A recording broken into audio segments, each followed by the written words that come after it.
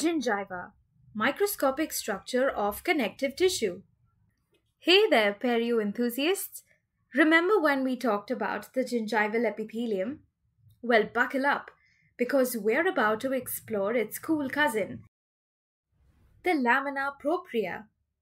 Lamina propria is divided into two portions. The papillary layer, which is the most superficial, consisting of finger-like projections that interlock with the epithelial ret apex. It's like a gentle handshake between layers. Below this, there's the deep reticular layer, which is connected to the alveolar bone. Now, unlike the epithelium, the lamina propria is not as crowded with the busy cities of cells, but is more of a serene landscape with its own residents. There are cells like fibroblasts, which have a role in both the synthesis as well as degradation of the collagen and the elastic fibers, thus playing a role in the development, maintenance, and repair of the gingival connective tissue. These spindle-shaped cells act like a master tailor that crafts a custom-fit suit because they meticulously weave and align the collagen fibers, ensuring gums have the perfect fit against our teeth. And guess what? They've got a whole crew, vigilant mast cells, cleanup crew like macrophages, and the balance keepers, eosinophils, neutrophils, and lymphocytes.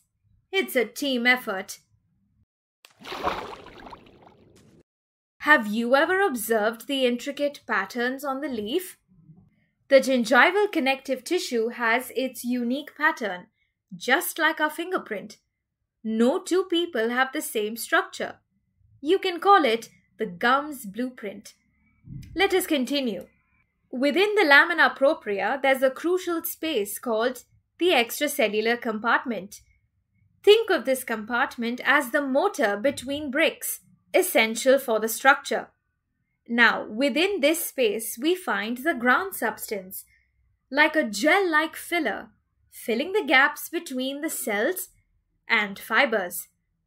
These are composed of specific molecules like glycoproteins, proteoglycans, and glycosaminoglycans. Glycoproteins are fibronectin and laminin. Proteoglycans are like sponges filled with water. They help maintain the tissue's hydration and shape. The primary ones here are heparin sulfate, dermatin sulfate, and chondroitin sulfate. Lastly, we have the glycosaminoglycans, with hyaluronic acid being the primary one. These act like lubricants, ensuring smooth movement and communication between cells. Next, we have fibers, the backbone of the lamina propria. The three main types here are collagen, reticular, and elastic. Of these, type 1 collagen is predominant, offering tensile strength. Meanwhile, type 4 collagen fibers act as connectors, linking the type 1 bundle to the basement membrane and blood vessel walls. Together, these collagen bundles form the gingival group of fibers, which provides the foundational support essential for the tissue structure and function. Did you know that spider silk, one of the softest materials, is stronger than steel? And guess what? It is primarily made of proteins, with collagen being a major component. So, in a way, one of nature's most delicate materials owes its strength to the mighty collagen. Let us now diverge into the intricate details of the gingival fibers, understanding their types, attachments, and functions. For clarity, we'll categorize the gingival fibers into principal and secondary fibers. The principal fibers are of 5 types: dentogingival fibers, alveologingival fibers, dentoperiosteal fibers, circular fibers, transseptal fibers. Starting with the dentogingival fibers. The name is quite revealing. Dento indicates their origin from the cementum, while gingival indicates their extension into the lamina propria of the gingiva. Their primary role is to offer support. The next category within the principal group is the alveolo-gingival fibers. Alveolo suggests their origin from the bone, specifically the periosteum of the alveolar crest. Gingival indicates their coronal progression into the gingiva's lamina propria. Their primary function is to connect the gingiva to the bone. Moving on to the dento-periosteal fibers. As we already know, dento means they come from the cementum. Here, particularly near the cemento-enamel junction. And periosteal means they end up in the periosteum of the alveolar crest. These fibers anchor the tooth to the bone. Therefore, their main function is to protect the periodontal ligament. Next in line, we have the circular group of fibers. They are present within the free marginal gingiva and the attached gingiva, but coronal to the alveolar crest. Why the name circular? These fibers encircle each tooth to maintain the contour and position of the gingival margin. Lastly, we have the transseptal fibers. Trans meaning across, and septa refers to the septum, which means you see these fibers connecting the proximal surfaces of adjacent teeth. In simpler terms, they start from the distal surface of one tooth and end up in the mesial surface of the other. They also protect the interproximal bone as they are located above the alveolar crest. That wraps up the principal group of fibers. Transseptal fibers link all teeth within the dental arch. While part of the supraalveolar fiber system, they uniquely support arch integrity. Post-removal, they regenerate swiftly. In advanced periodontal disease, remnants of these fibers persist. Unbelievable, isn't it?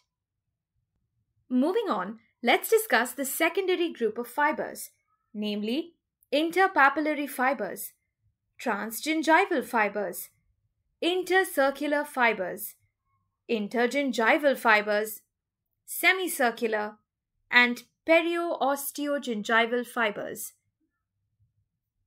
Let's now study them in detail, starting with the periosteogingival fibers.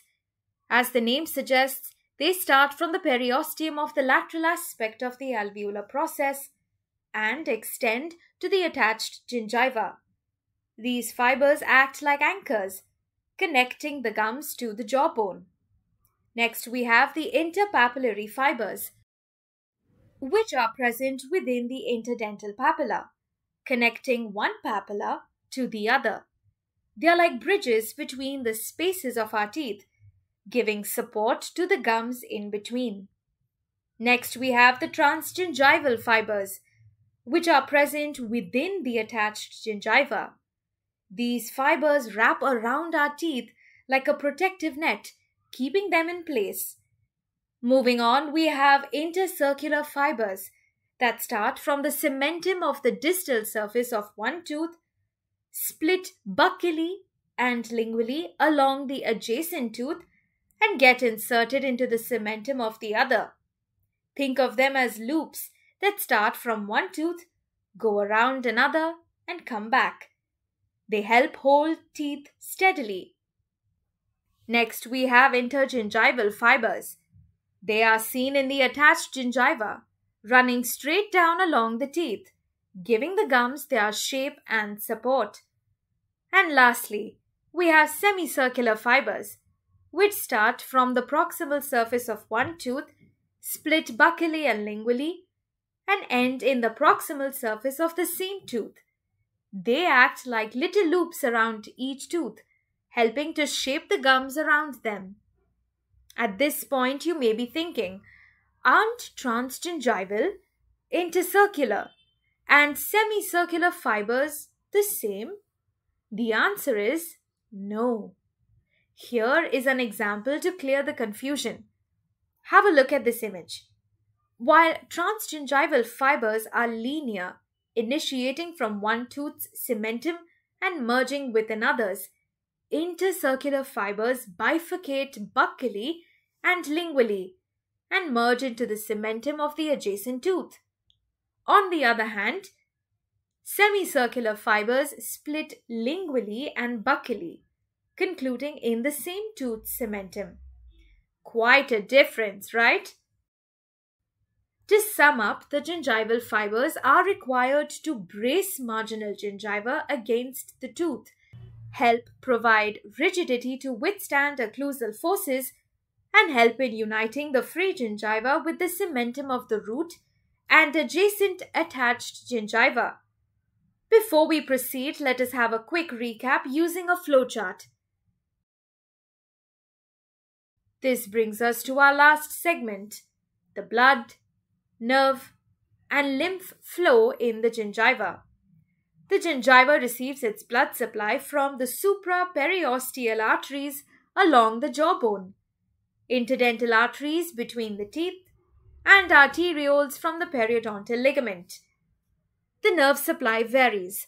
Maxillary teeth are served by the infraorbital, posterior superior alveolar, greater palatine, and nasopalatine nerves, while the mandibular teeth rely on mental, long buccal, and lingual nerves. Talking about lymphatics, they drain into the submaxillary lymph nodes. To conclude, Lamina Propria is like a supportive cushion beneath our epithelium, with its own set of workers and materials that ensure everything stays in place and functions well. Thanks for joining our gum-tastic adventure today. In our next video, we will learn how to correlate the microscopic with macroscopic features. Till then, keep it simple, buddy.